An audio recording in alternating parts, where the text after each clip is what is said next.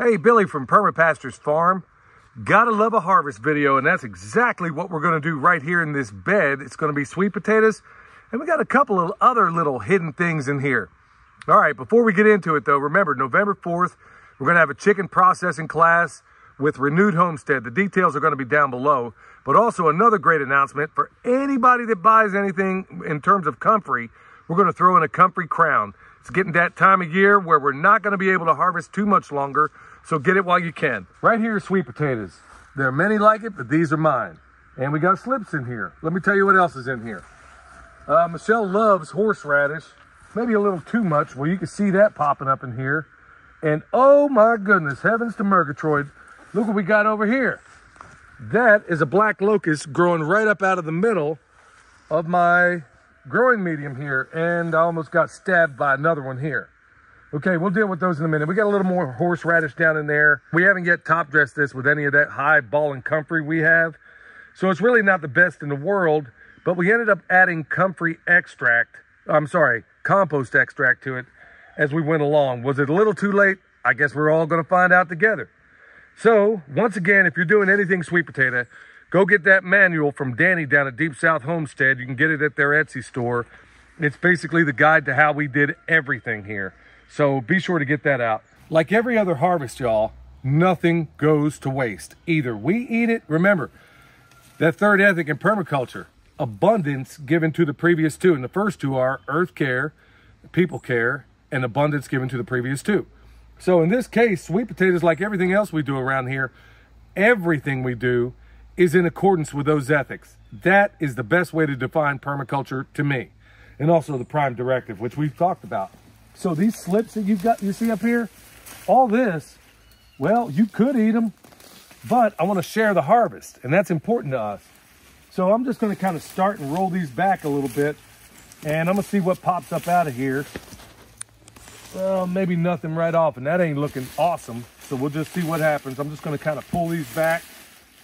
Stay tuned, because you might find it really interesting what we find out. William, why don't you get on that other end, and we'll roll this back together. He'll get that side. And, you know, I was hoping, well, this ground ain't real soft. I was hoping that maybe some of these sweet potatoes would come up along with it. Some of them are. Most of them aren't.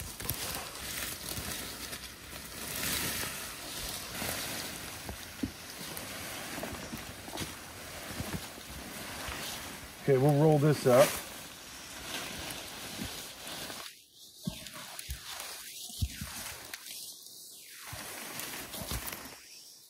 Okay, that's one little batch. We'll go ahead and get the rest. You take that and I'll cut you loose. All right, we got those slips, and we had a couple of them come up, a couple of sweet potatoes, well, a few of them, nothing to write home about. But down to the rice knife issue. Now, you can sit here and lose your mind over these black locusts and say, oh my goodness, sometimes you can yank them right out, and that's cool. And I can literally cut this, and if I wanted right now, I could take this. That's why I'm saying the problem is the solution. I can literally take this and plant it somewhere in my food forest or my orchard. So it's a problem here, but it's a solution somewhere else. You dig? Right now, I'm just going to put it off to the side. Let's see how this other one comes up. I want to avoid stepping in there if I can. Let's see if it comes up. Well, this isn't one you're going to be able to plant, but that's fine too. Now we got all these horseradish leaves. And once again, we're just going to use the rice knife. You need one, we sell them at the website. One of our most useful tools around here. Gets it done quick. When we go back with our potato fork, we're gonna get all that up. Now, I'm just gonna kind of partner up with William here, and let's just see what we got.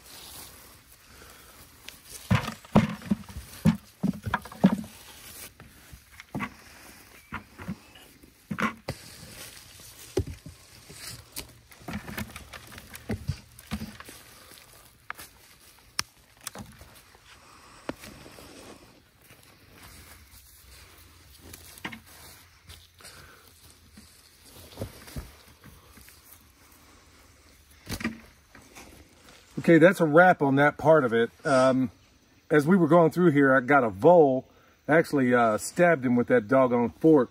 And anyway, we got a couple of them that got some vole issues, as you can tell. So we're going to deal with that. The cat is doing her job, but maybe might need a little bit of help. And we're gonna put some bone sauce on here to see if that does a difference, because it did make a difference down there when we put it on. We noticed, like I said, this isn't science, but we did notice that all the trees that we put bone sauce on had no vole pressure whatsoever. But the ones which were the nitrogen fixers that didn't have it, well, those were the ones that had a problem. Is it science yet? I don't know. Anyway, I'm gonna put some of that on here and see if that makes a difference. And we're gonna put this to bed for the winter, which is basically gonna consist of putting about a foot of unsprayed straw on here, and then we'll hit it with compost deck. Actually, we'll top dress it with some of our ball and compost down there, and then put a bunch of straw on it for the winter. A little too late to do anything. So let's take stock of what we got here. We got those leaves that are gonna feed the compost pile back there. All of this, I'm gonna go down and show you who's gonna eat it, because you might find it interesting. Like I said, you could eat it, but we got other animals that would love to eat it. Chickens for sure. But we're gonna try the sheep, see if they like it. But I already know the answer. In here, we got 2 buckets. It's respectable. I mean, it's not, there's some of these that we won't eat. But once again, they will go, if you got pigs or something like that, or even chickens, or even compost pile, you can put those there. So nothing absolutely goes to waste. Nothing ever has to hit your dumpster, folks. That's the beauty of doing this. All right, so we'll get these ready, get them squared away for us, probably can them. We canned quite a few last year, but we only did 1 bed of sweet potatoes. Here lately, we hadn't been eating a whole lot of, you know, starchy carbs or anything like that.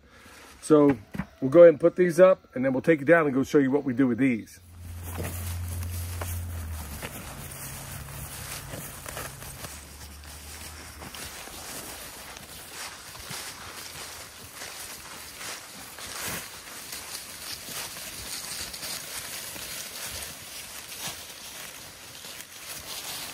All right.